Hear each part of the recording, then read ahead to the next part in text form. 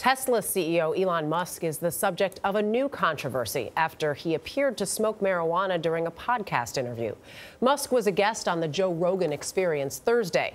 And on Friday, Tesla's stock also took a hit, plunging more than 6% to $263 per share.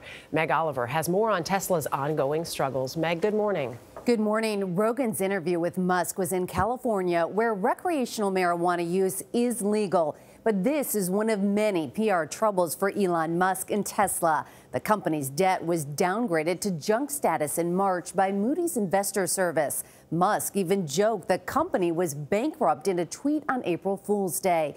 It all makes you wonder if Tesla could go up in smoke. There's tobacco and marijuana in there. That's all it is.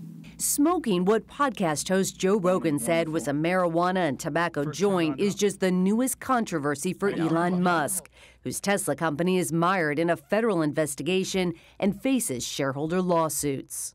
That's after Musk tweeted he was considering taking the company private last month, a move that boosted Tesla's stock prices at the time. CBS This Morning co-anchor Gayle spoke with Musk in April. I'm definitely under stress, so if I seem like I'm not under stress, then I'm going to be clear, I'm definitely under stress. He said Tesla was going through production hell, but he felt positive about its future.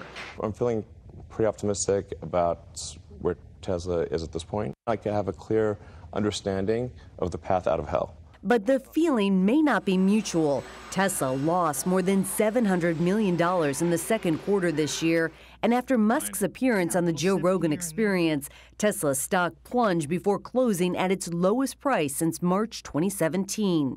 Dr. Howard Combs is a professor at the San Jose State Lucas College of Business. He said Musk's behavior could smoke out more investors. But if they believe you've lost the magic touch and you really are kind of stumbling out of the gate now and not really sure where you're going, they will punish you and punish you severely. Tesla also saw a string of high-profile departures this week. On Friday, its chief accounting officer, David Morton, left after working there for just 1 month.